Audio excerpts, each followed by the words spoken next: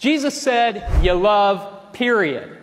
Jesus said you welcome people, period. How are we supposed to do this? Are we like, which way do you go?